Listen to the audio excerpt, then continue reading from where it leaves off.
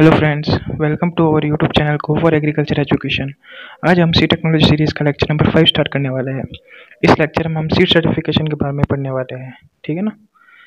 सबसे पहले स्टार्ट करते हैं सीड सर्टिफिकेशन की डेफिनेशन से। Seed certification is a legally sanctioned system for quality assurance where by seeds intended for marketing is subject to official control and inspection.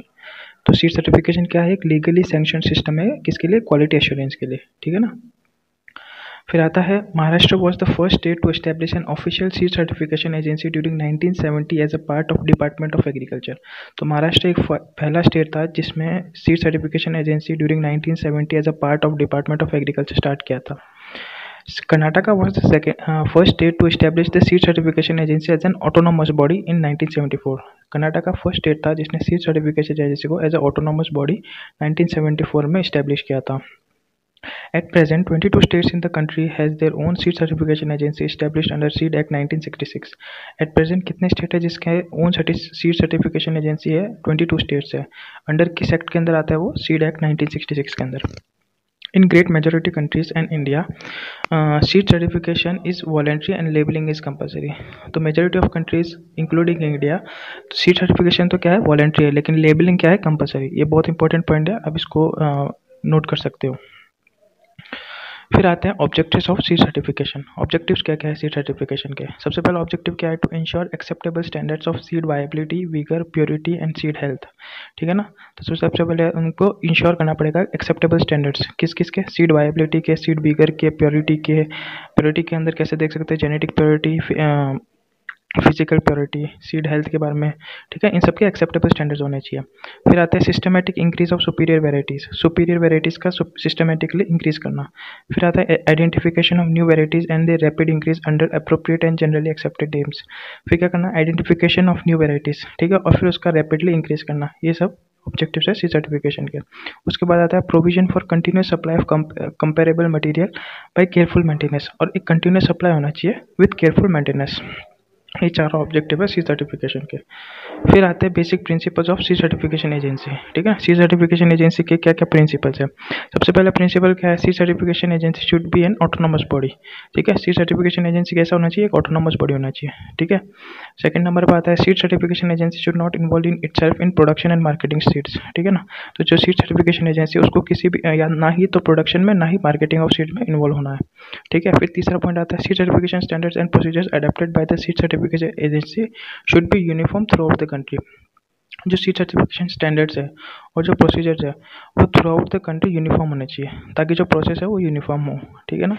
फिर आता है चौथा point, seed certification agency should have close linkage with the technical and other related institution. तो जो seed certification agency है उसको technical और other related institution से क्लोज लिंकेज बना के रखना चाहिए, ताकि कभी भी जब टेक्निकल प्रॉब्लम हो तो वो उससे कॉन्टैक्ट कर सके। फिर आता है कि the long term objective should be to operate on no profit no loss basis. तो जब लॉन्ग टर्म बेसिस के हिसाब से अगर हम देखें तो सीड सर्टिफिकेशन एजेंसी को no profit no loss basis के हिसाब से चलना चाहिए। फिर आता है जो it should have provision for creating adequate facilities for ensuring timely inspection. जो एक प्रॉपर प्रोविजन होना चाहिए और एडिक्वेट फैसिलिटी होनी चाहिए टाइमली इंस्पेक्शन के लिए, जो कि बहुत नेसेसरी प्रोसेस है सीड सर्टिफिकेशन के अंदर। It should serve the interest of the seed producers and farmers as well, ठीक है ना। Certified foundation and certified seeds of the class, certified class of the seeds, ठीक है ना। तो किस किस क्लास को सर्टिफाई करना चाहिए? फाउंडेशन क्लास ऑफ सीड्स को भी और सर्टिफाइड क्लास ऑफ सीड को भी, ठीक है ना। तो ये सब क्या है? बेसिक प्रिंसिपल्स है सीड सर्टिफिकेशन एजेंसी के। फिर आते हैं फेजेस ऑफ सीड सर्टिफिकेशन, ठीक है ना। बेसिकली सीड सर्टिफिकेशन के 6 फेजेस होते हैं जो कि इस यहाँ पे मेंशन किए गए। फर्स्ट क्या है? Verification of seed source, class and other equipments of the seed and using seeds used for raising the seed crop. सबसे पहले तो क्या होता है? वेरिफिकेशन होता है सीड सोर्स का, आप कैसा सीड सोर्स यूज़ कर रहे हैं, कौन सी क्लास का है, और अदर रिक्वायरमेंट्स जो भी हम यूज़ कर रहे हैं रेजिंग द सीड क्रॉप। फिर दूसरे पे आता है रिसेप्ट एंड स्क्रूटनी ऑफ एप्लीकेशन, ठीक है ना। उसमें हम रिसिप्ट और एप्लीकेशन की स्क्रूटनी होती है। फिर तीसरे नंबर पर आता है inspection of the seed crop in the field to verify it's conformity to prescribe field standard. फिर क्या होता है? इंस्पेक्शन होता है प्रिस्क्राइब फील्ड स्टैंडर्ड के हिसाब से।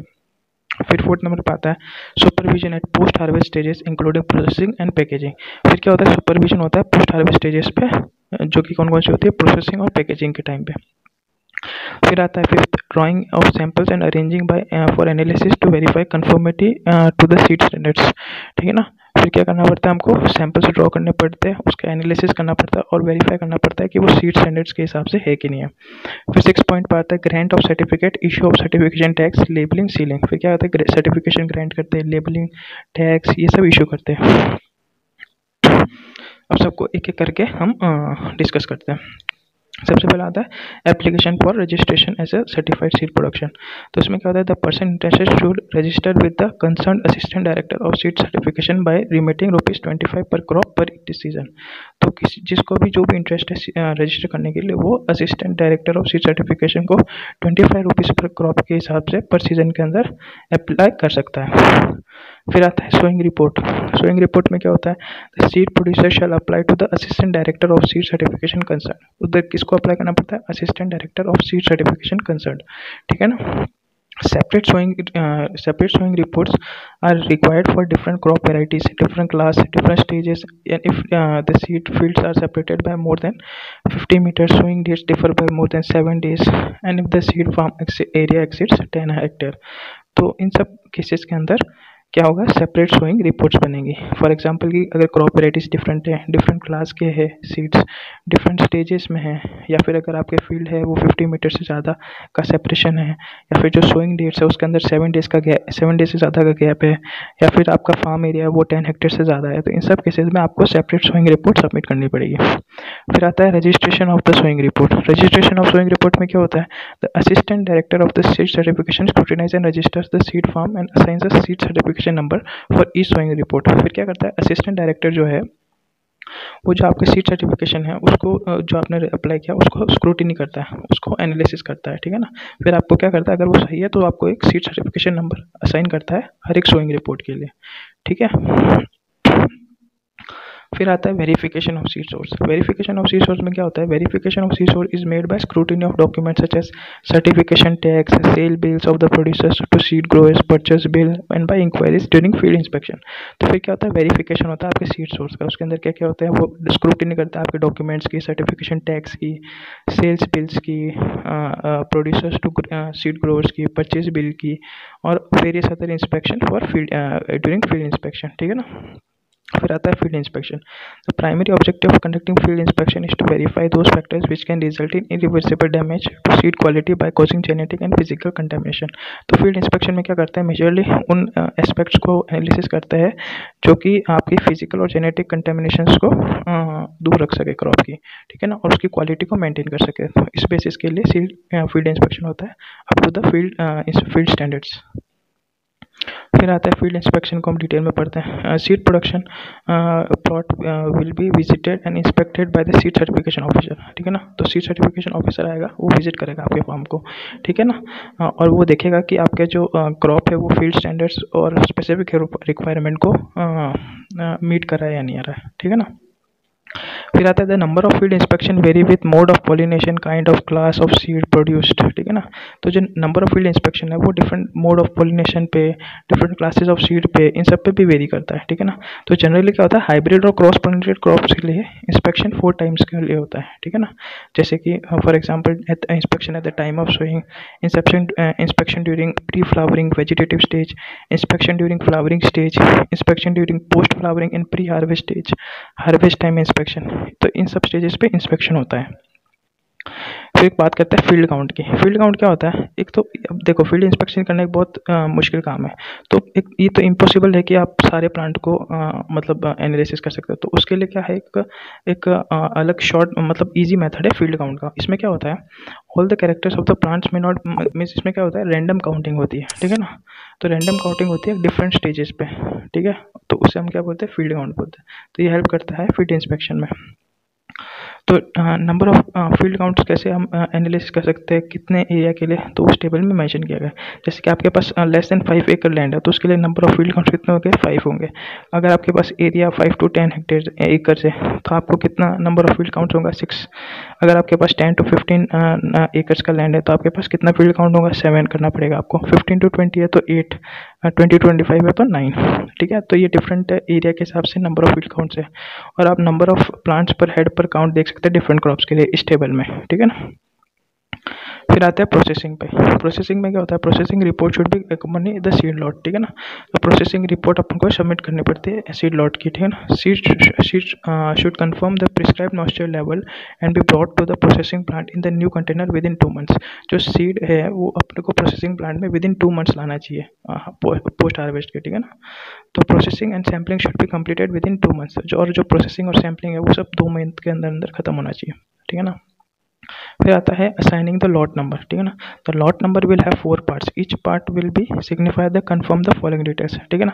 तो फिर क्या करता है, लॉट नंबर असाइन किया जाता है। वो कैसा होता है, 4 पार्ट्स में डिवाइड होता है, ठीक है ना। फॉर एग्जाम्पल यहाँ पे दिया हुआ है मार्च 04/22/10। तो इसमें जो फर्स्ट पार्ट है जो कि MAR है, मार्च है, तो वो क्या शो करता है, मंथ ऑफ हार्वेस्ट शो करता है। फिर आता है सेकंड पार्ट जो कि 04 है, वो क्या करता है, एक स्टेट कोड है, पर्टिकुलर स्टेट के लिए कोड होता है, वो स्टेट कोड है। फिर थर्ड पार्ट पे आता है तो वो क्या होता है, processing plant code. Different state में बहुत सारे प्रोसेसिंग प्लांट होता है, तो वो एक प्रोसेसिंग प्लांट का कोड होता है, ठीक है ना, थर्ड पार्ट। फिर आता है फोर्थ पार्ट। फोर्थ पार्ट में क्या है, सीड प्रोड्यूसर कोड है, ठीक है ना वो। फिर बात करते हैं हम सीड सैम्पलिंग और टेस्टिंग की, ठीक है ना। इसमें क्या होता है, processing and sampling should be completed with in 2 months from the date of receipt in the processing unit, ठीक है ना। तो हमको प्रोसेसिंग और सैम्पलिंग कितने मंथ्स में कंप्लीट करना पड़ता है, विद इन 2 मंथ्स में, ठीक है ना। कब से, from the receipt in the processing unit. फिर क्या होता है, seed certification officer who take the sample shell send the same to the concern assistant director of the seed certification with in 24 hours of the sampling. फिर क्या होता है, seed certification officer क्या करता है, वो सैंपल लेता है और सेंड करता है concern assistant director of seed certification with in 24 hours of the sampling with necessary details.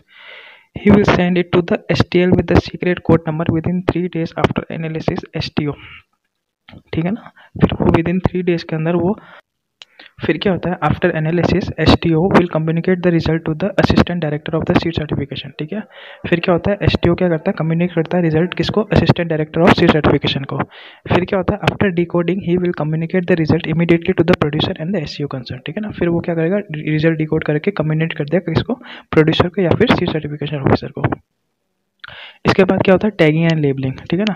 Tagging and labelling में क्या होता है, after receiving the seed analytical report from the STO the result will be checked with the seed standards after checking, ठीक है ना। फिर क्या होगा, अगर जब आपको रिपोर्ट मिल जाएगी, फिर क्या करेगा STO the result will be checked with the seed standards, ठीक है। तो फिर रिजल्ट चेक किया जाएगा सीड स्टैंडर्ड्स के according. After checking the tags the details में B filled up without any correction or omission. Seed will be treated with the approved chemical, packed, weighed and sticked with the tags and sealed, ठीक है ना। फिर इसके बाद ये सब process होगा।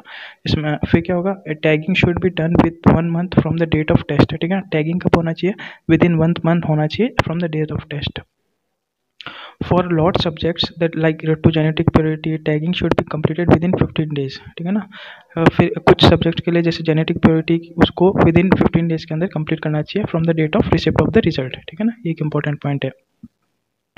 फिर आता है ceiling and grant of certificate. उसमें क्या होता है, after receiving the seed analytical report the producer will get the tag from the ADSCs and affixes labels and the tags to the containers and seal to the prevent tampering and grant certification fixing a validity period of 9 month। फिर क्या होगा, जैसे analytical report मिलेगी, फिर उसको different labels और ये सब मिल जाएंगे, टैग्स मिल जाएंगे। उसके बाद क्या होगा, कंटेनर में वो सील हो जाएंगे, ठीक है ना। और उसको सर्टिफिकेट ग्रांट किया जाएगा with the validity of 9 months, ठीक है ना।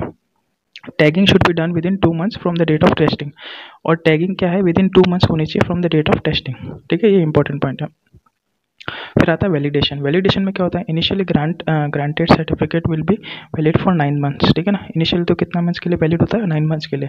लेकिन before expiry the seed lot to the producer shall apply for validation and if he desire and had seed lot validated for further period of 6 month. फिर क्या कर सकता है, अगर प्रोड्यूसर 6 मंथ्स के लिए उसका एक्स्ट्रा वैलिडेशन कर सकता है, ठीक है ना। तो उसका इस प्रोसेस को क्या बोलते हैं हम, वैलिडेशन बोलते हैं, ठीक है ना। Within 10 days from the date of receipt order from the assistant director of seed certification, the SCO will inspect the seed lot. He will verify the correctness of the seed lot and ensure whether all the containers have tags and seals intact, ठीक है ना। फिर क्या होगा, with in 10 days of the receipt and the order, जो assistant director of seed certification है और जो सीड सर्टिफिकेशन ऑफिसर है, वो इंस्पेक्ट करेगा सीड लॉट को, ठीक है ना। ही विल वेरीफाई, ठीक है ना, जितना भी करेक्टनेस है सीड लॉट में, और इंश्योर कि containers have tags and seals in intact, और जो भी सील्स है और जो कंटेनर्स है वो इंटैक्ट थे।